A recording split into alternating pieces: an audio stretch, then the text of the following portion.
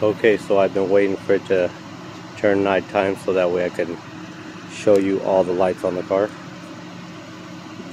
Oh, maybe I'm too far.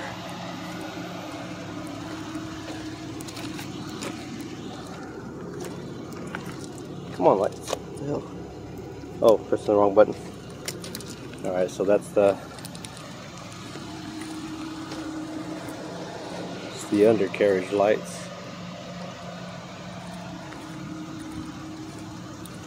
They wrap all the way around. My sensor lights just turned on, so it's kind of hard to see. Anyways, got the trunk light red, got the outside lights red, got the underneath the door, got underneath the floor, on the side of the floor, on the ceiling, and the new addition today, they're set on blue right now. Hold on. There we go. New addition today, done in the trunk. I can change them to any color I want to. Oh, that's a lot brighter.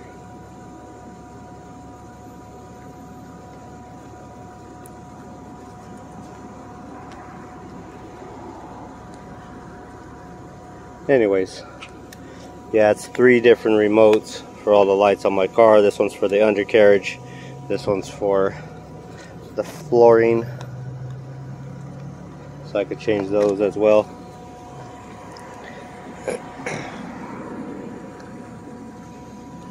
Change them all to green if I want to. It's kind of hard to see the lights. Hold on. There we go. Bam. That's step 4. The lights up there, those don't change any colors other than red, and the little tiny ones, they all stay red, but for the majority of the big ones, they do glow. Anyways, California Mechanic showing you the lighting work I've done on my car. Hopefully you like it. Leave a like, hit that subscribe, and leave a comment.